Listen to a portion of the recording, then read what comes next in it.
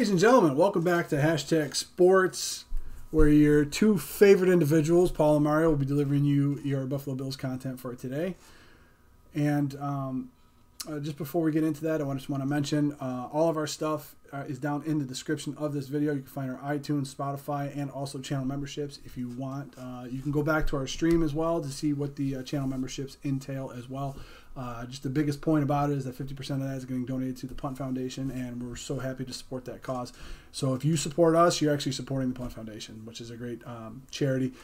The other thing that we want to talk about is that Paul and I are usually on opposite sides of certain points at Hashtag Nation, as you guys know. Yeah. The Buffalo Bills, no surprise to Paul and myself, drafted two wide receivers. Mm-hmm. Well, the surprise was drafting two. I knew they were going to draft one. I didn't know they were going to draft two, which means that you have Brown and Beasley in the fold for 2 more years. These wide receivers that you currently have on the roster and the new ones that you just drafted could learn in the system and develop, which is great. However,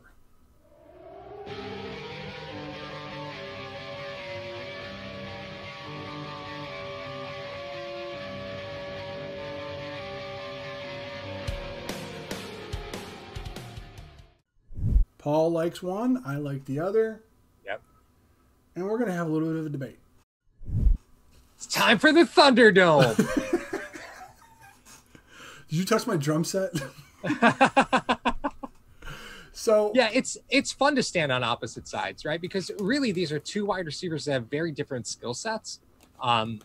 Yes. So I'm kind of excited to talk about why they both fell so late in a really deep wide receiver class, Yes. why the Bills thought to grab both of them, and kind of where we see this going forward. So I'm really excited to debate this because I do like one more than the other, but it's not like I dislike either pick. Yeah, I see the bonuses on each of these players. Absolutely. I just happen to like one more than the other. All right, and then in order to try to break it down for Hashtag Nation, we're going to go in our Inside the Outside studio. Inside the Outside studio. I wish I could get this right. Inside the hat, inside the numbers, outside the hash. So basically what it was. Nailed it. Yeah. Championship, TJ Hushmazoli. You remember that commercial? Oh, yeah. So if we take a look at Gabriel Davis, who was drafted in the 4th round, 6'2", 216, 32-inch arms, 9 1/4 hands. As you can see, his combine statistics are right there. He ran a 4.54, 14 reps on the bench, 35-inch vert, 124 broad, 7.08 3-cone, which is pretty respectable for a guy at 6'2", and a 4.59 shuttle, which is pretty good as well. If we flip over to Hodges, he's 2 inches taller, but 6 pounds lighter. He's got 33-inch arms. He's 9 7/8. He ran actually a 4.61, only 9 on the bench, 36.5 vert, 124 broad, 7.01 3-cone, and a 4.12 20 shuttle. Me giving you those numbers right now, in my enthusiasm, could tell you which one I like. Yeah. Well, it's that 3-cone. You're just like, what are you running 3-cone? What are you running the 20? That's my dude. Is he 6'2" or bigger? That's my dude. It's so fascinating too because Paul, you got to think. I put a little bit of a perspective on this as well. So if you look at a guy who's 6'4", 7.01 3-cone, 4.12 shuttle. Then you look over at a guy at 6'2", who had a 7.08 3-cone, which is very similar, but a 4.59 20 shuttle. Yeah. So and then when you combine the fact, and I mentioned this 6 times already to you. Hodges had a better 3-cone and 20-yard shuttle than your starting running back, who everyone marvels at his ability to shift in the hole and change direction. Right. My question about Hodges, 6th round pick. Why was he a 6th round pick? Let's try to bring that up first. So I'm always a big fan of saying, like, whenever you look at a guy and you say, why did he tumble down boards? First off, you always look for injury history. Yeah. Right. Yeah. When it's not injury history, you look for level of competition. Right. Okay. If it's not level of competition, you look for consistency across his career. Was he really just a ghost year 1, 2, and then all of a sudden turned it on, right before he got drafted? Darius Hayward-Bay? I mean, listen, there's always the outliers, right? Henry Ruggs. They're always Raiders. I don't know why that is. He ran a 4 what? Draft him. Well, and what Isaiah Hodgins went to what, Oregon State? D1, man. Come on. Okay. It's still D1. So's Toledo. Come on. Whatever. Northwest Missouri State. I apologize if you went to Northwest Missouri State, but I understand what you're talking about. The level of competition they play at. Right. Pac-12, right. man. Yeah. Come on. Well, so let's look at Mountain production. West? I don't know. Look at production across. I don't know. I don't keep track of conferences. I love torturing you. Right when you start to get on a point, I give you the shiny object. But go ahead. I'm sorry. So how is his statistics? So if you take a look at statistics across the board, right, and that's, again, one of the reasons why you could start saying, why did this guy slip out? Mm-hmm. Let's see here. It was Pac-12, by the way. Okay. He was Oregon State's leading receiver, 59 receptions, 876 yards, 14.8 yards per reception, 5 TDs in 11 games on 9 starts. But he, in 2019, that was last year. In 2019, he 13 touchdowns, 13.6 per reception for 1,100 yards on 86 receptions. So kind of a little bit of a difference there. Decent production as a sophomore, significantly better production as a junior, right? So the production is there, the last 2 seasons. So a lot of times now, now that you kind of eliminated injury, you've eliminated competition, because the Pac-12 is a good conference. You've eliminated production. So what is really the reason? Now you have to go to the tape, right? And I think that's where some of the fun stuff hides with Isaiah Hodgins.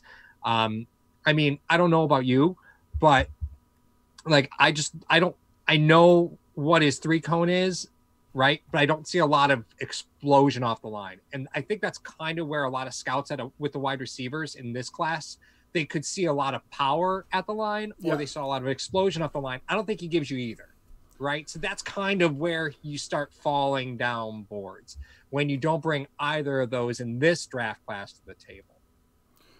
Yeah, and there could be an argument made of the fact that it was a very deep class. So there are guys that could be hidden in that.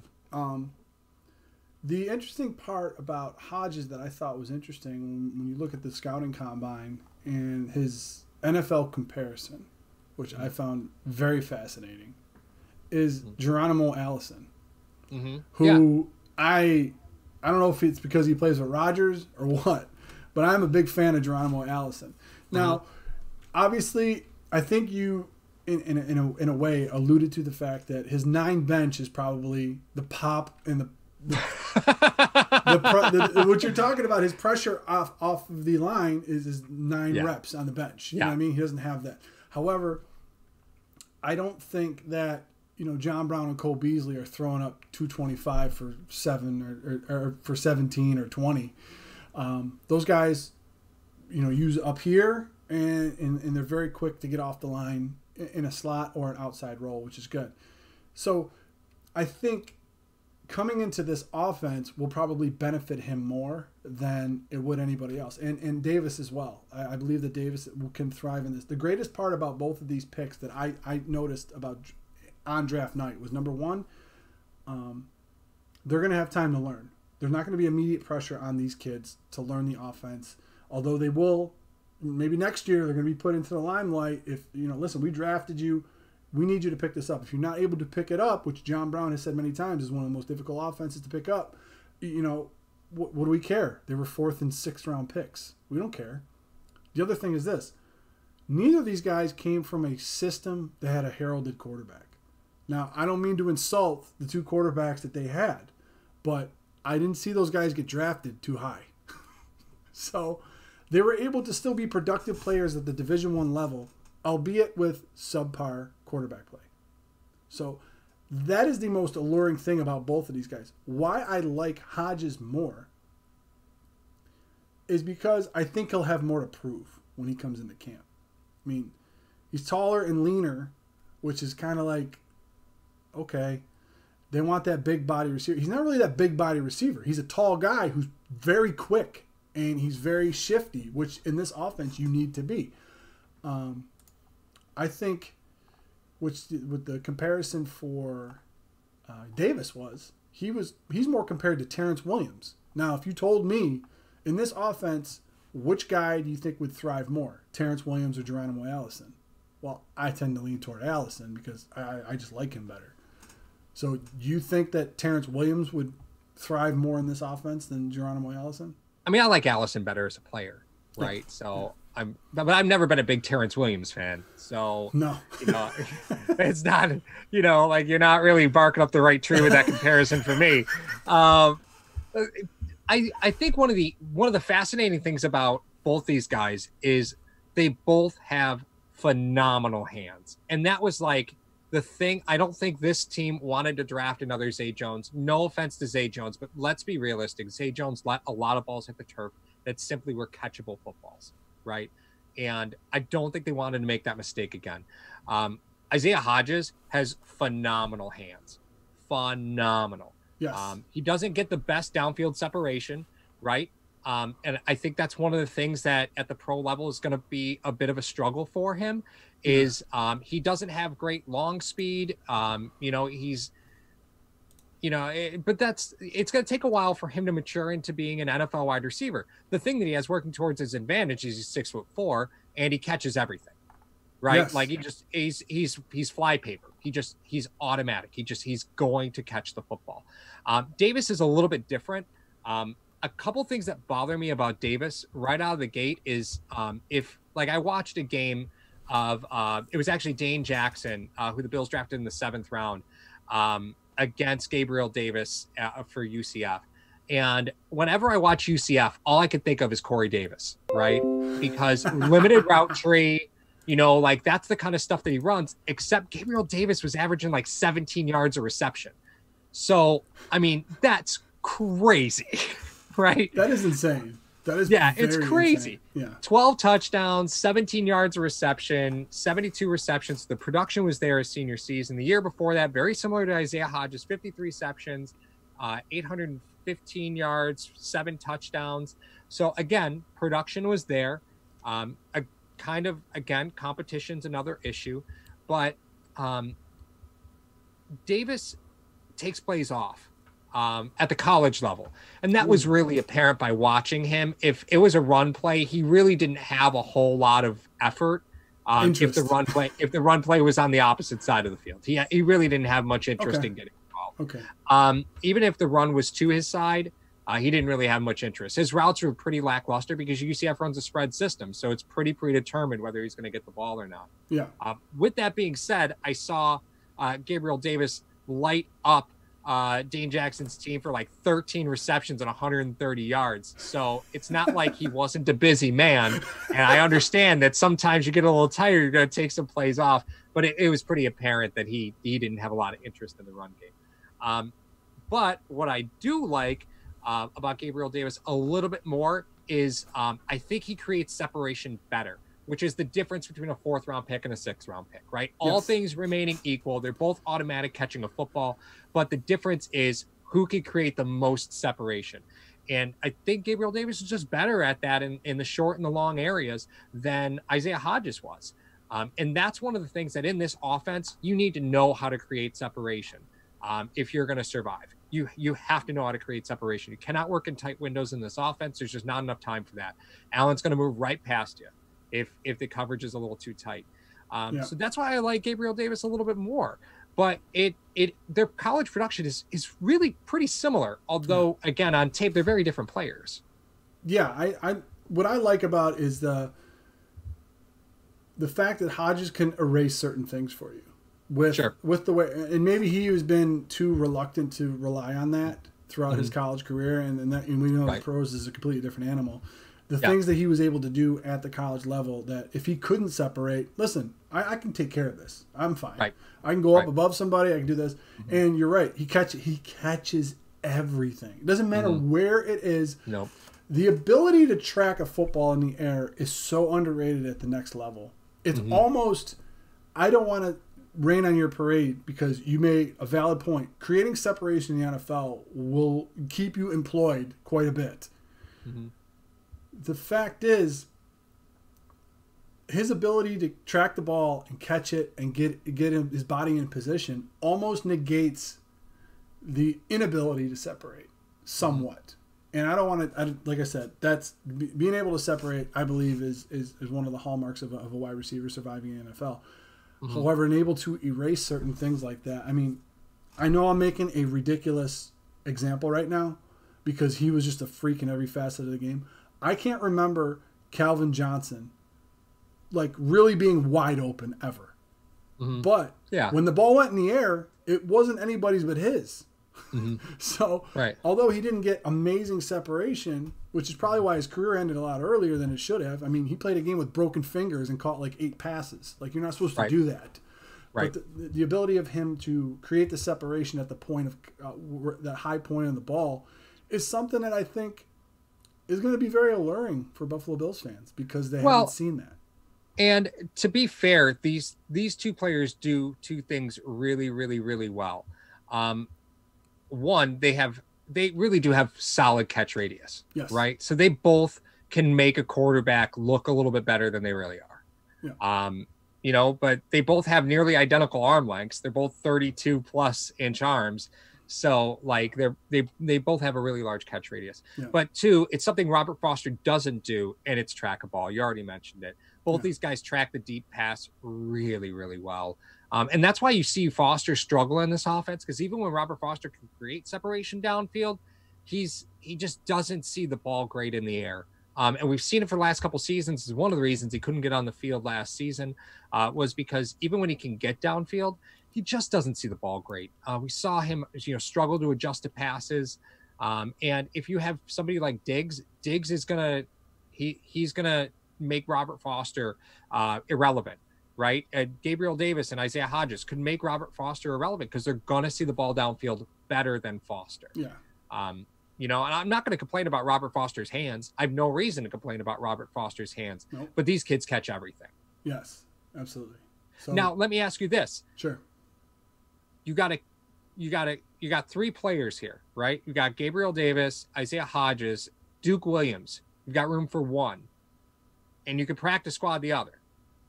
What are you doing? Hodges and Davis. Oh, you're going to let Duke go? I'll let Duke go. Okay. Why? I think the draft trumps free agency, and I think a lot of things that the Buffalo Bills want to do is they want to keep costs down. That's completely negated. The number one, they want to keep costs down. It's negated with all the 3 of these guys because they're all making nothing. I think going out and getting a guy in free agency as a placeholder. And, in wrestling, we call it a transitional champion. You're just holding the title so we can put it on somebody else. I think what these guys bring that Duke doesn't bring is youth. And while they're all very comparable, you could put Duke on the practice squad. You're going to lose him. Still can. Yeah. You still could put him on, but you're going to lose him. I mean, everybody was watching that Texans game. They know that this kid's hungry and he wants to play and he wants to succeed. You have Duke pretty much for as long as like maybe 2 more years, as far as before you got to really sign him to a contract that he's going to want. You got both of these kids for 4 years if you want them, and on a very controllable deal, 4th and 6th round picks. They don't make very much. So from a financial aspect, I think you're going to keep both of them in that respect. However, the reverse might happen. They may put Davis on the active and put Hodges on the practice squad because he was a later draft pick. And but the unfortunate thing about that is you got to cut him to put him on the practice squad. And you got to waive him. You subject him. Right? Waive. And I don't think guys would. I think guys would jump at that. I mean, I think a lot of people now look at the Bills like, wait, what did they see that we missed? You know what I mean? And it wasn't like that before. So I think if you put Hodges on I would want Hodges on the roster, and I would want Davis on the roster. If you put Davis on the roster, Hodges on the practice squad, and you cut Duke, the allure of Duke, of someone wanting to claim Duke or sign Duke, even after you could slide Hodges. You could slide Hodges in there to sneak him in. Right. That's what I think. Yeah, I agree with you there. I wasn't the biggest fan of Duke Williams when he was on the field because they didn't ask him to do a lot, right? No. But I think what Duke does better than both of these guys is he's just simply more physical.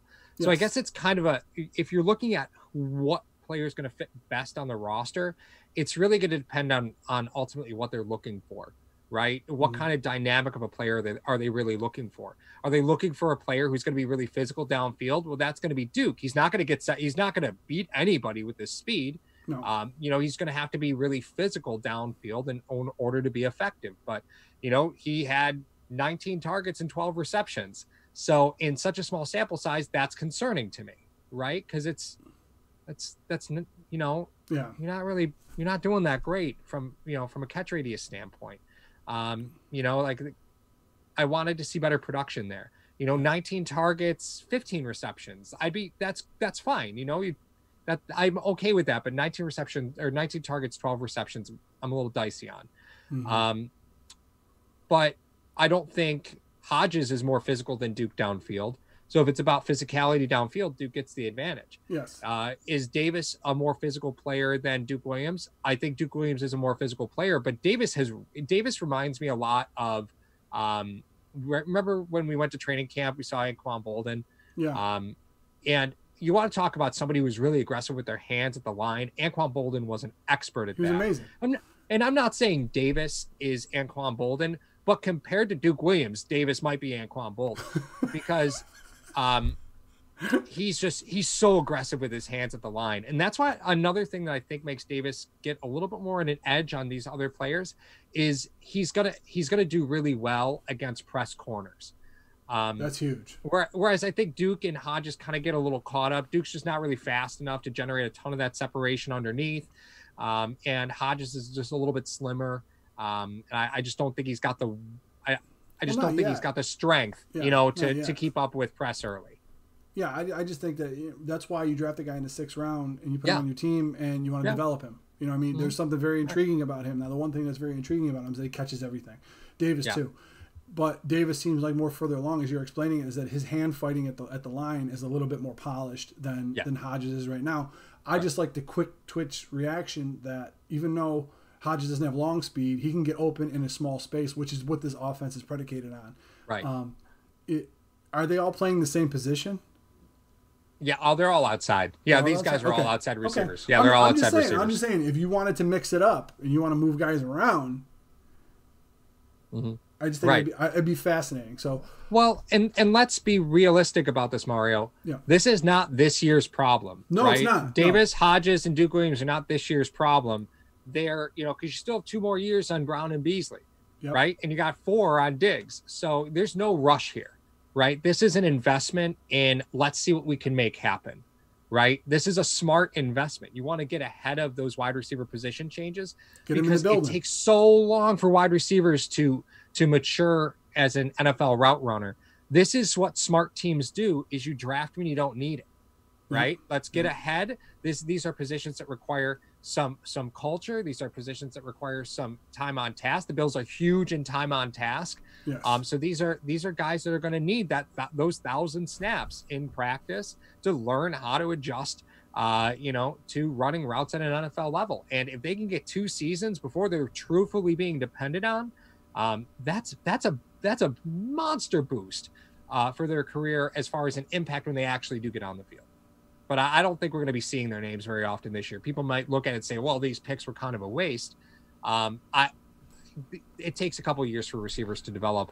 I'm very okay with this. I'm very okay with it. Yeah, I'm interested to see that in 2022, could we see Davis and Hodges on the outside and Diggs in the slot? Yeah, it's no more Mighty Mouse team, I'll tell you what, because these boys, they're big boys. All right, leave a comment on this video. Let's see who's on Team Hodges, and let's see who's on Team Davis.